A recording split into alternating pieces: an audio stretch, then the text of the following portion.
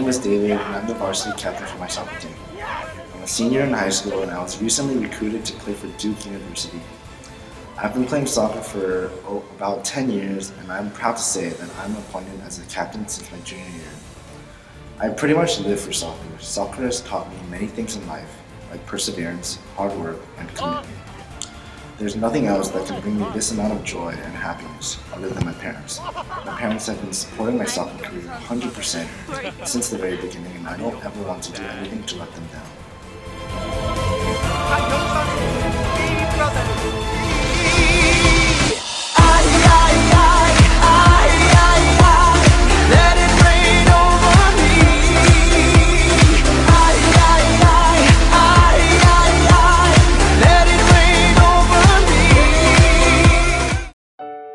Aside from soccer, I've pretty much got everything in check.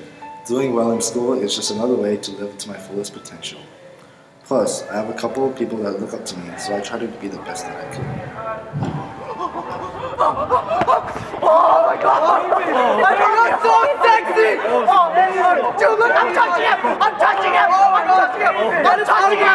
I'm touching him! Seems like a lot of people are rooting for you and are excited to watch you succeed. Last season, you scored the winning goal for the game, but you didn't seem too overly excited about it. Well, scoring the goal in itself was amazing, but in all honesty, it didn't really mean much after that. I guess you could say that it was really just a momentary feeling.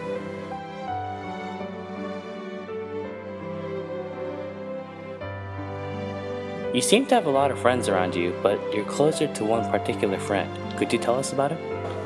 Oh, you mean Jonathan? Yeah, he's been my best friend since we were kids. Jonathan's always been that positive person in my life that challenges me to be a better person at times. I usually turn to him when I need some advice. We pretty much do everything together except on Fridays. He goes to church and I have to go to my games. Was there ever a time where you wanted to check out church with him before? No, not really.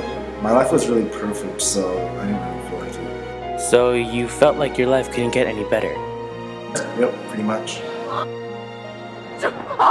David Lee is my biggest fan. Oh, I copied him. He's so hot. His soccer plays. I'm like, oh my god, dude, I love you, David. I love you.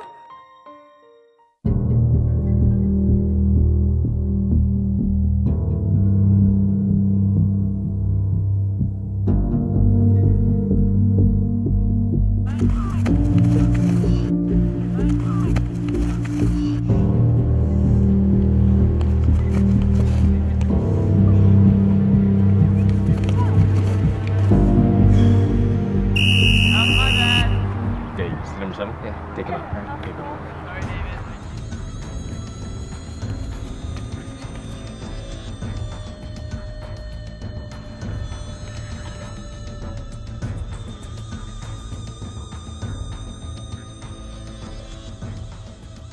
And that was a moment that changed my life for good.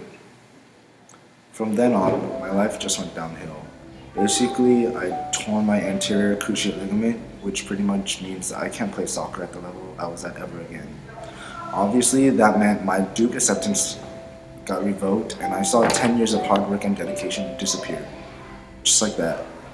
I went through major depression and anger, and I wouldn't come out of my room for weeks.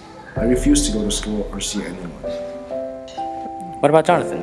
At the time, I was just so clouded up with bitterness that I saw everyone as my enemy. I felt like no one in the world would understand my pain and suffering, and I wasn't interested in any pity from anybody.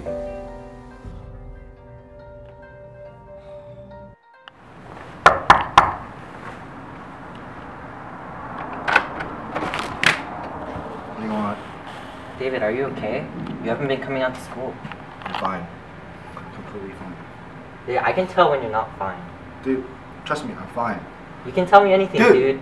I'm fine. Just leave me alone. Fine. Sorry. So on Sunday, April 20th, you guys want to bring out your friends because we want to share with them the gospel message. So you guys have like a little piece of paper. Can you guys write down the person's name, their school, and their grade? And this is the person that you guys are going to bring out to 420, Bring a Friend Sunday.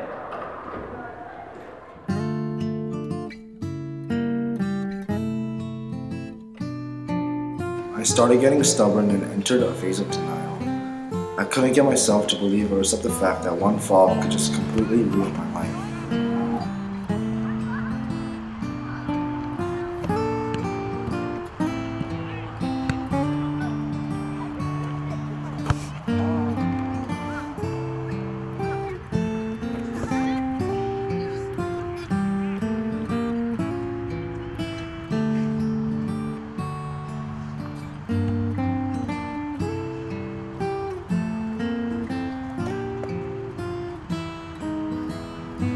But after that night, I realized that it was over.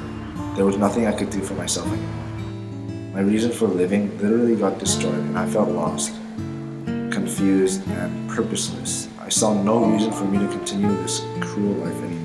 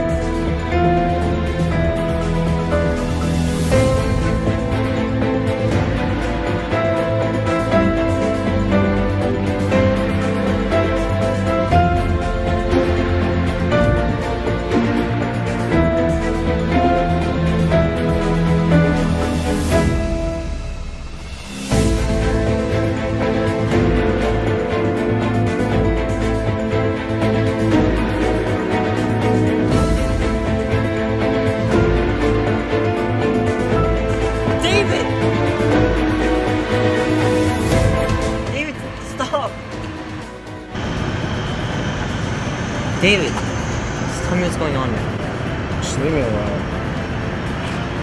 David! It would be so important in your life that you're willing to die for this. Dude, shut up, alright? You don't know anything.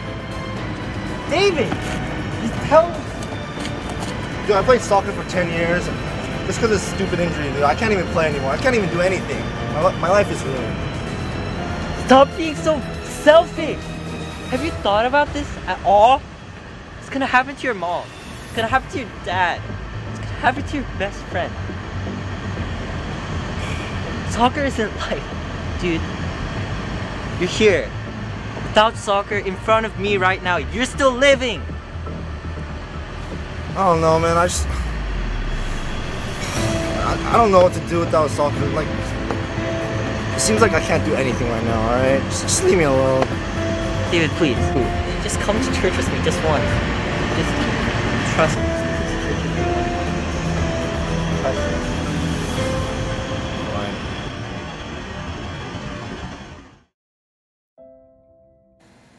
Well, I thought it was pretty selfish of myself to not bring David to church, especially after the accident. And David was going through such a hard time.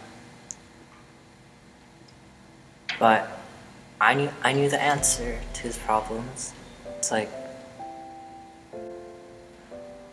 I knew what would bring the light back into his life. So I just had to swallow my pride and just beg him to meet my reason for living, which was Jesus Christ. After going to church for a while, I learned not only about Christianity, but what kind of being our God was. I realized that God has a reason for everything He does in our life, so I began to see that it was God that took soccer away from me. It was all planned out. At the time, I couldn't see it, but God won't allow us to have something if it won't benefit us. I'll never really know why my future couldn't consist of soccer, but I believe it's because God wanted to use me for greater purposes. So I've decided to live for God's glory rather than my own. I found it to be much more rewarding that way. Honestly, it was really hard to get through to David, but I trusted in God that even if he didn't come to church, that at least the seed would be planted in his heart. And thankfully, with the grace of God, David accepted Christ. I've been so blind to the bigger picture in life since I've based my happiness and content on temporary things like soccer, popularity, good grades, and a good college. Now I found the key to eternal happiness, and that is solely just depending on God and by serving and living out His Word. You see, this type of glory just never fades.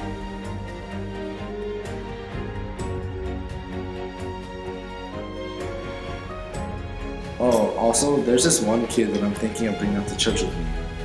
If it wasn't for Jonathan, I wouldn't have been able to get back on my feet and come this far after the accident. I want to do the same and help someone to see the true purpose in living.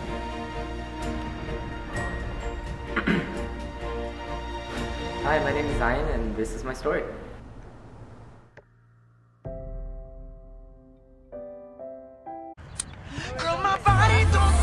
Yeah, make it look like sweat, right?